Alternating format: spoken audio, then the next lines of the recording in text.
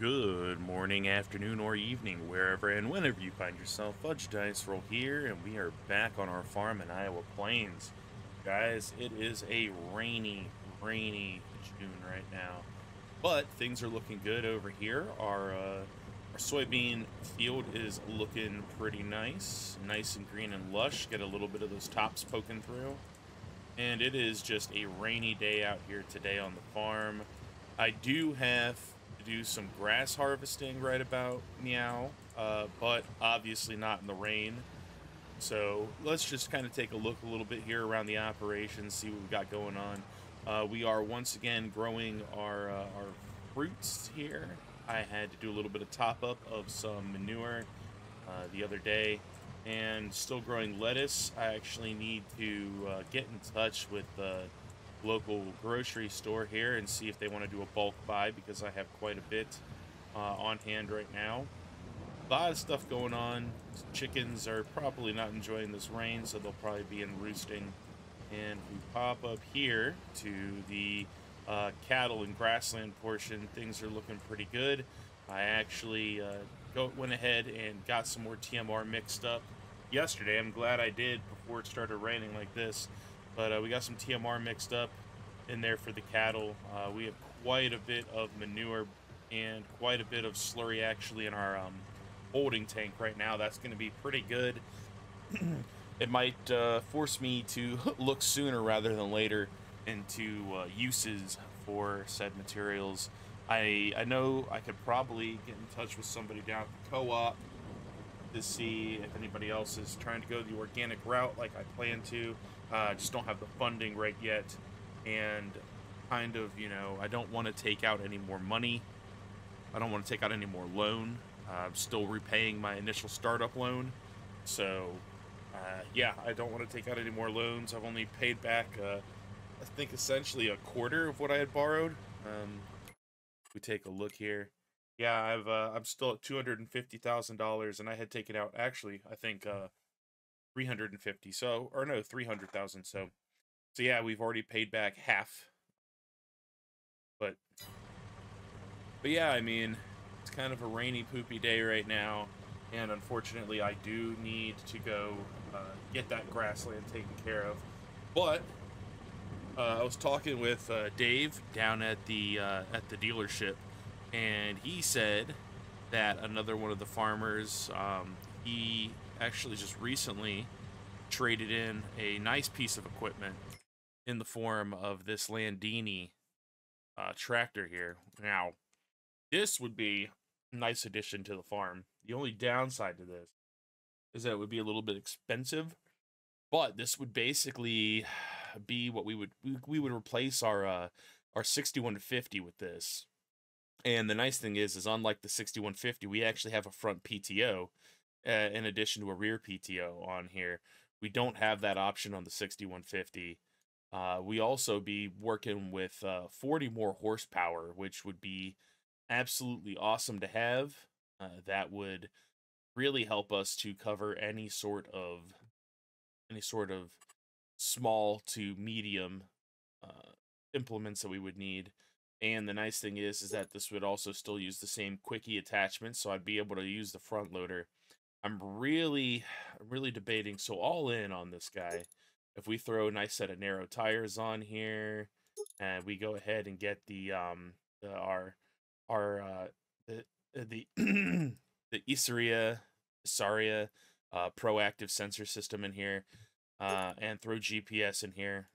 We do have, looks like we have something on here. It's obviously not like a Starfire, but yeah, I mean, this will still be good, just like maybe some sort of an auto track system. This thing comes out to about 119K, which isn't too bad. We should be able to get a decent trade in here. As you know, once we take it up there, we'd get probably about 70K for that.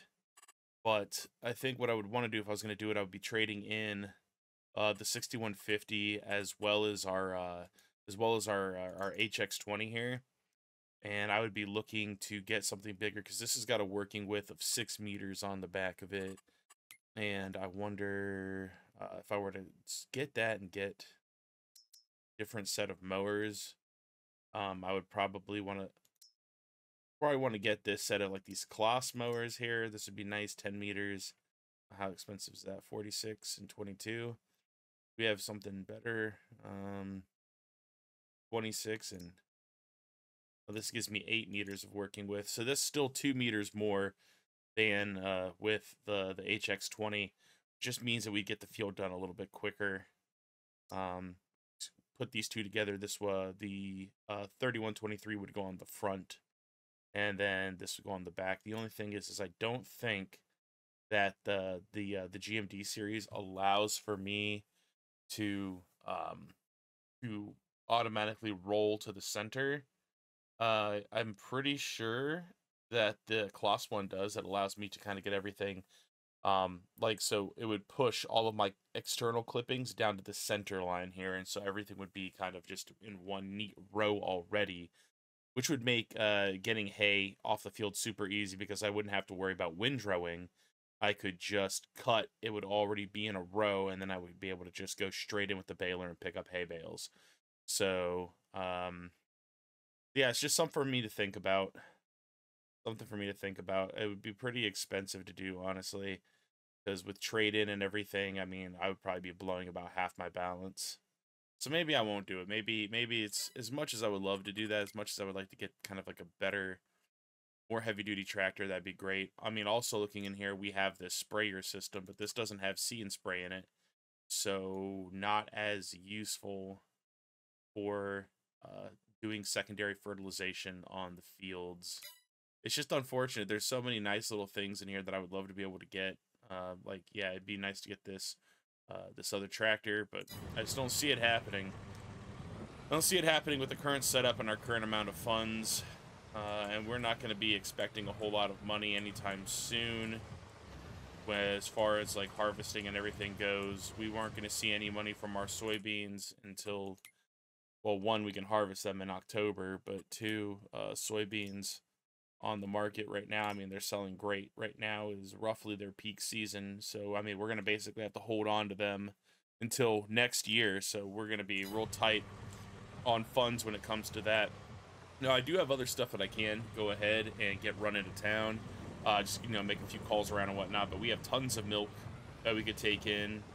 We have a lot of lettuce, we have a lot of fruits and stuff like that from the greenhouses that can get sold, so we have some supplementary income that we can work with right about now. It's just getting everything done, run into town, what have you. So it's kind of like a lot of admin work going on the farm until we can kind of get out there to the field and get some grass cut. It's way too wet right now for us to head out there and try to cut grass, so we're gonna have to wait until later on in the day, hopefully in the afternoon, maybe even tomorrow. Not quite sure yet. We're gonna have to see what Mother Nature has in store for us here.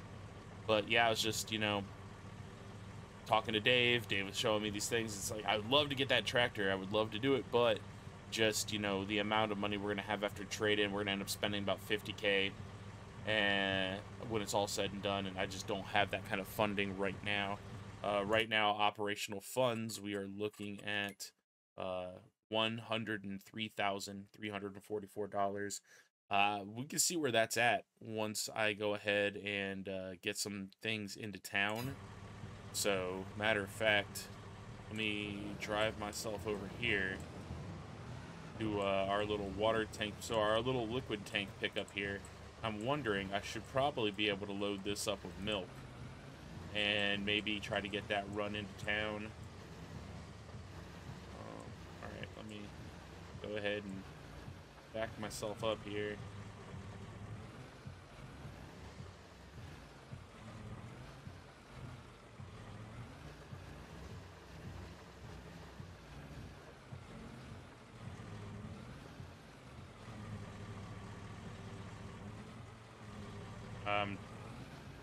A little too close.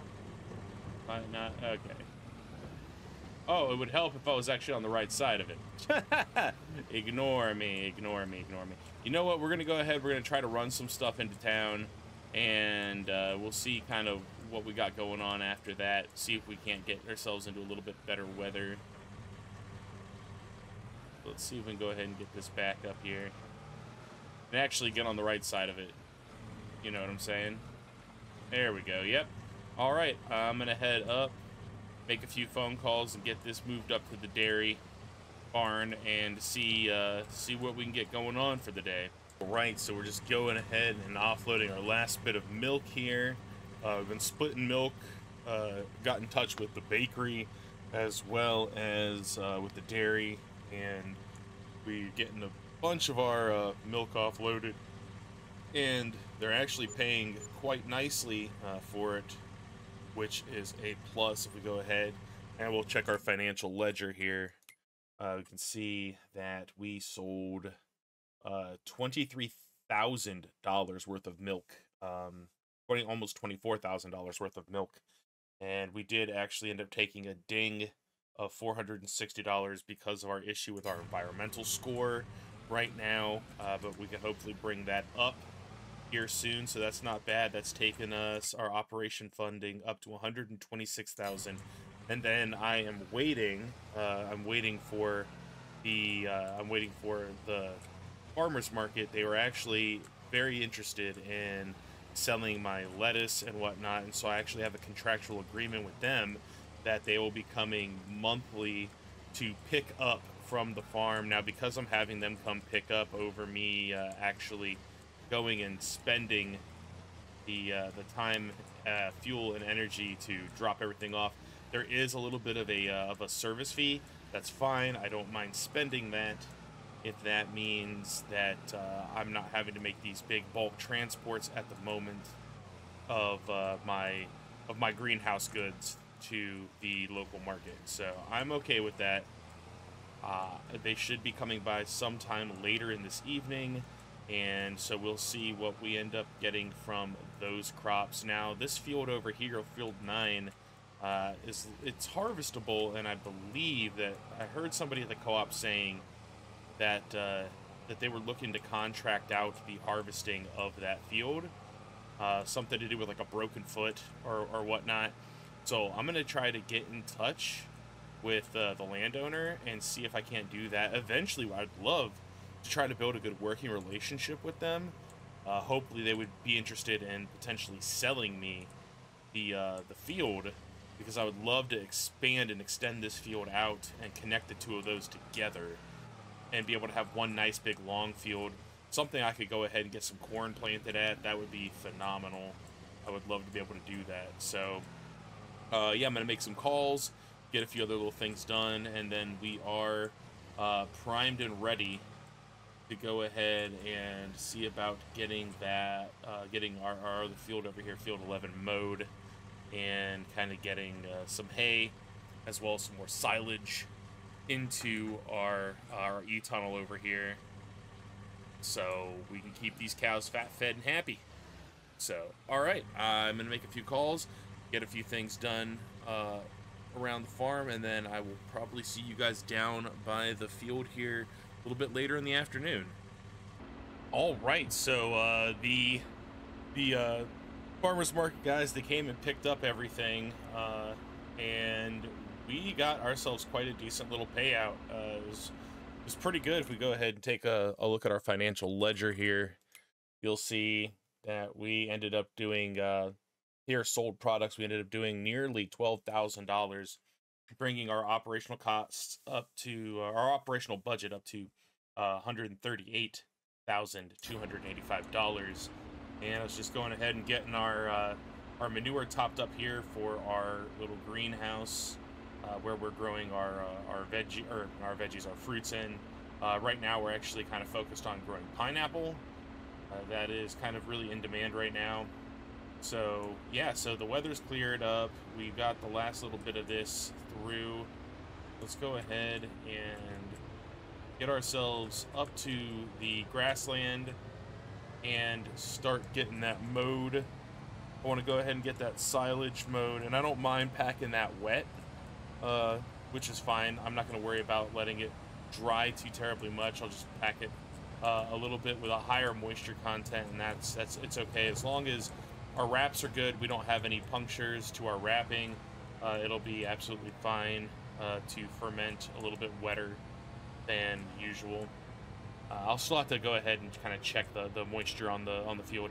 Now, I think what I'm going to do with this money that we have, now that we have kind of this good operational budget, I think I will be keeping an eye on making sure I have keeping a little chunk of money set aside, because what I'm going to want to do is go ahead and get in touch with like the little ag department here, have them come out after we harvest soybeans and do a soil analysis on field 7 for us.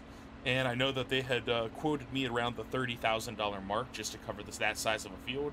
I think we're going to go ahead and make sure we keep enough money budgeted aside so that after we harvest soybeans, we can have them come out and do that. And then we can go ahead and take care of all of our other stuff, doing our tillage and everything on the field, getting it prepped out to grow something else. So yeah, I'm gonna go ahead, get things set up here, head down to the field and start cutting.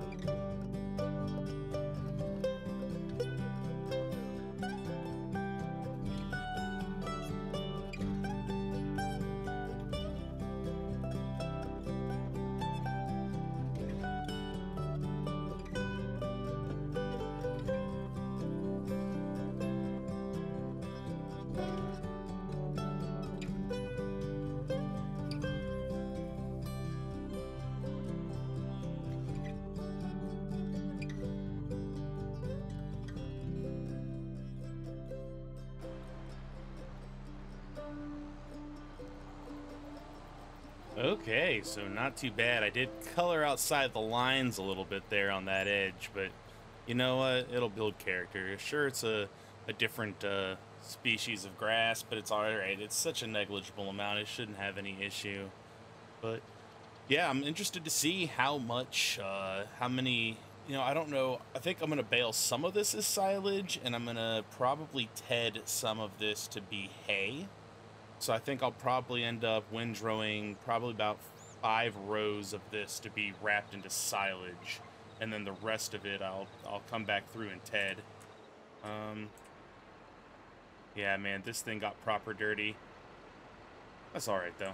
We'll get over to the wash rack with it. We'll get it all squared away and cleaned up, and then we'll come back. And we'll actually remember this time to bring our windrow back in. It just sat here. It sat here for the last few months.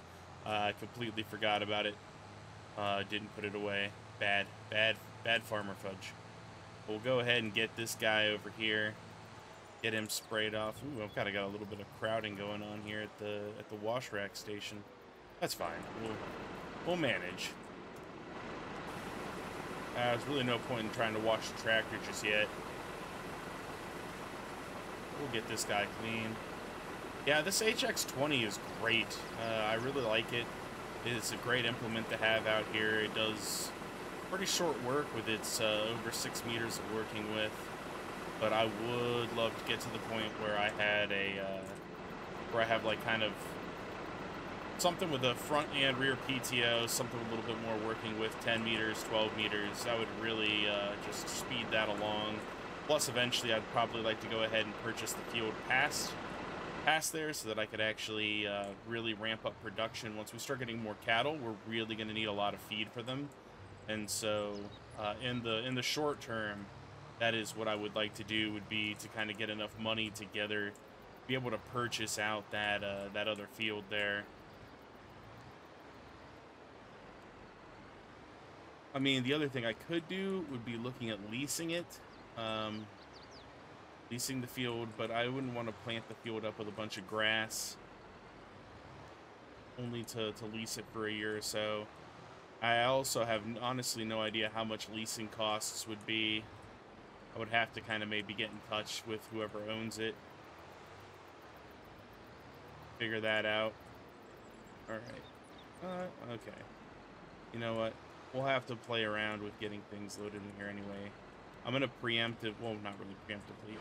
I'm going to grab the tedder and bring that out there, as well as come back and grab the baler so that we can get some of that stuff done like I was saying.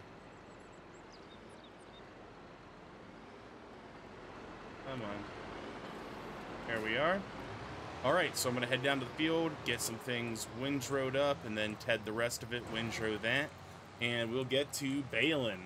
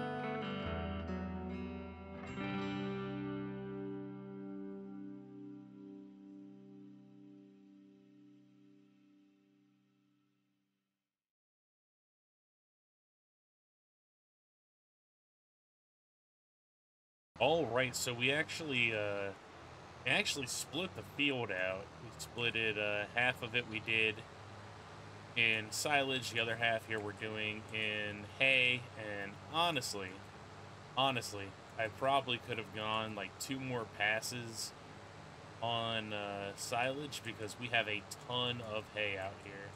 A lot more than I thought we were going to have. But sometimes that's just the way the cookie crumbles, right? At least next time I'll know that I can do like 8, maybe 9 rows of silage and still have plenty of space for hay.